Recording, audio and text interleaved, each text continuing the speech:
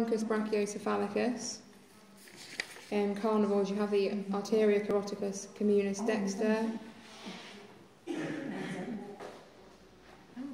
and sinistra. This is the right, is it? Yeah. This is dexter, and that's sinistra. Okay, so dexter and sinistra. And then you have the arteria subclavicular, which has the truncus costalis cervicalis, the arteria intercostalis suprema, which runs to the first intercostal space, the arteria scapularis dorsalis, but you can't see, and the arteria cervicalis profunda, which supplies the deep muscle layers of the neck.